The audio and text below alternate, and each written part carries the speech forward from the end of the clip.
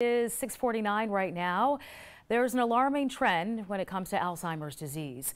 There has been a near 250% increase in the number of Alzheimer's-related deaths in Georgia since the year 2000. Our Why Guy has been digging into why some people suffer from Alzheimer's while others don't. Nearly 6 million Americans are living with Alzheimer's. It's a heartbreaking disease that causes the degeneration of brain tissue. This is the one thing that we've all been dreading. Patients can suffer memory loss or find it difficult to walk. It is the sixth leading cause of death in the United States, so we're going to try to explore why so many people suffer from Alzheimer's while others avoid the disease. The older you are, the higher the risk. This is not the man that I grew up with.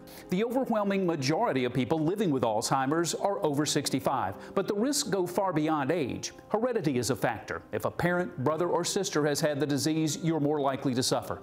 If you've suffered a serious head injury, your risk is higher. Heart or cardiovascular issues can increase your risk. A recent study suggests lowering your blood pressure may help you avoid Alzheimer's. Memories that are attached to emotional memory tend to be coded or stored in a way in which they are easier to recall. People who suffer from depression are more at risk of congenital decline. 2/3 of all Alzheimer's patients are women, which might be due to women typically outliving men.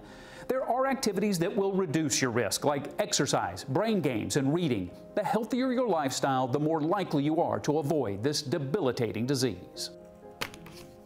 And if you have a question for our Why Guy, Jerry Carnes, contact us through Facebook, Twitter, or email.